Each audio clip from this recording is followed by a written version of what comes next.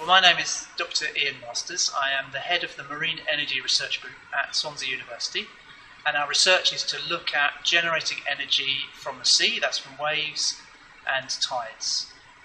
We're looking at this as a new form of energy for the UK and around the world, so that we can reduce our reliance on fossil fuels and move to a low-carbon future. This is world-first technology.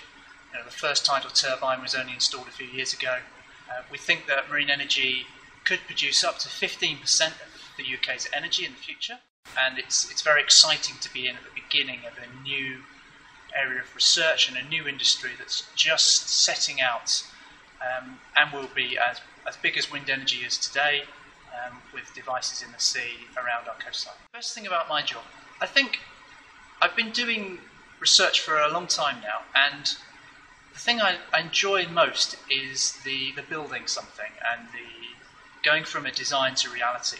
So we have a project at the moment where we're looking at a new type of wave energy device, which will extract energy from waves. So we have some computer models of this novel idea, and we're in the process of building a test rig. So I'm really enjoying the process of designing of that test rig, doing the engineering. So again, it's starting from an idea, starting from the basics and the fundamentals and working it right through to something you can see and you can see operating. So this device is a hydraulic flume. It gives you a constant channel, a constant flow of water. We can control the speed and the height of that water, and into that we can put test devices or test objects to look at various things in engineering. We as tidal turbine engineers use it to look at components from marine energy devices like turbine blades. Being a scientist and being inspired to it is something that's happened to me gradually.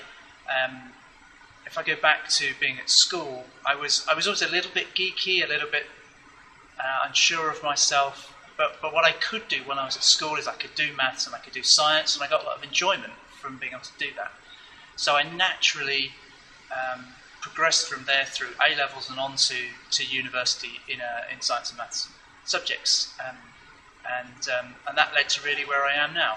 So it's very exciting to be in this area, particularly with renewable energy, to see how we can move from where we are today, a reliance on high carbon technology, and where we can move to working on low carbon technologies for the future.